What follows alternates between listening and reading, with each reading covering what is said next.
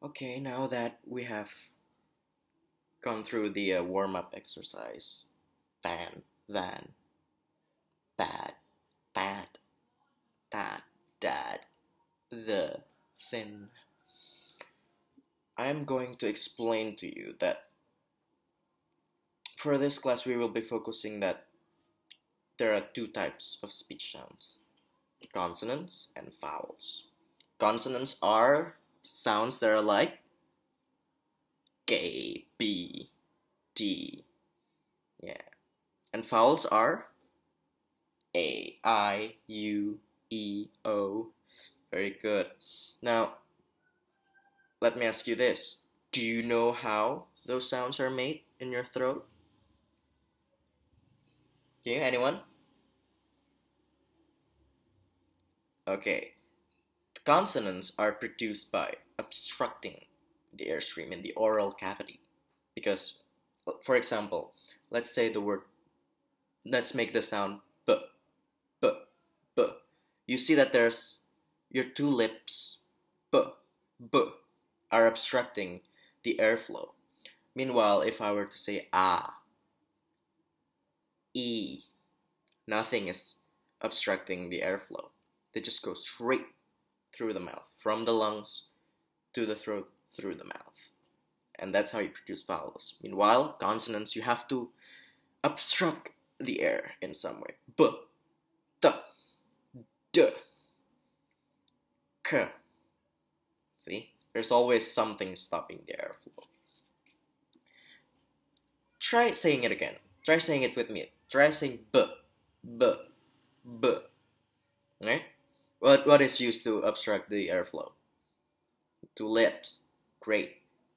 V, V, V. How about that? V. What is used to obstruct those? V. The lips and the teeth. Very good. How about T, T, T, T? Yes, the tongue and the teeth. And then D, D, D. The tongue and the roof of your mouth. Okay, you can call it that for now. And then P, P. Same as B. Using both lips. And as I have asked you to do previously, when you say the word fan and van, there's some subtle differences, right? There's a difference from the voice you make when you say fan and van. Now, I'm gonna talk about the first category of this consonant pronunciation. Now, in learning about consonants, the focus is on phonation and articulations, which means you're going to learn about voice versus voiceless consonants and how the consonants are produced. Now, what is phonation or voicing? Well, just like in fan and van, one of those is a voiceless consonant produced while the vocal cords are open widely, or the glottis, which is right here, is open. Thus, no vibrations. Yeah? You recollect earlier when I told you to say fan versus van? There's a vibration when you say van with a V. Van, van. Try it now. Try it again. Van, van. Now try saying fan, fan, fan, fan. See? No vibration because voiceless consonants, the glottis is like wide open. There's no obstruction from the glottis against the airflow. The voiced consonant, the glottis is slightly narrow. Thus the vibration from where the air passes through it. Now let's go over this again. Let's try making some voiceless sounds, okay? Try saying f, f, f, f. Try pressing your fingers on your throat so you can feel the difference. F, f, f. Alright? Then saying p, p, p, p, p. And then t. T sound. T, t, t, t. And then a k. K, k. Try saying cool. Cool, cool, cool, cool. See? Try saying dad. Dad, dad, dad. On the other hand, try saying the, yeah. The sound of V, the. See? There's a very noticeable vibration on your throat when you feel it. And then b, b, b, b, b, b, b, right? Try saying bad, bad, bad, baby, baby, baby. See? There's some very real vibration. Baby. Try saying dad with a D sound. Dad, dad, dad, dad, dad, dad. Right? You can clearly feel it.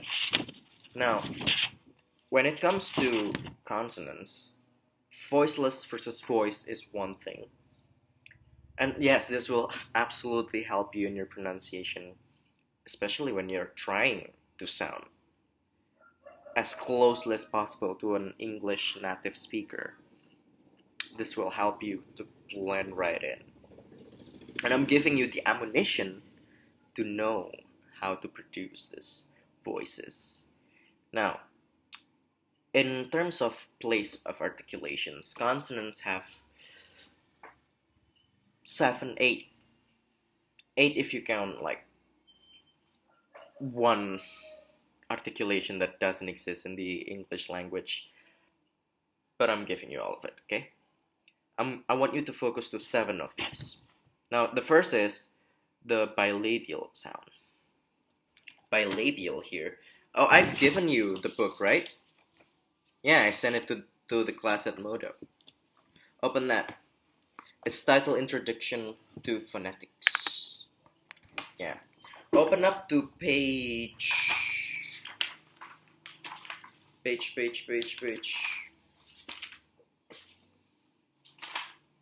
Wait, hold on.